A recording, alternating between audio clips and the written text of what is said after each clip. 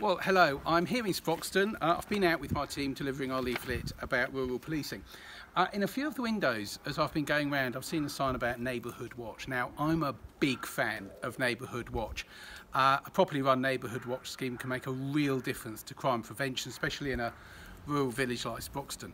But to work at its best, it needs proper support from the police. Now, that means that communication is key, both at a local level between the local beat police and the local neighbourhood committee, but also at a more strategic level, at a county-based level.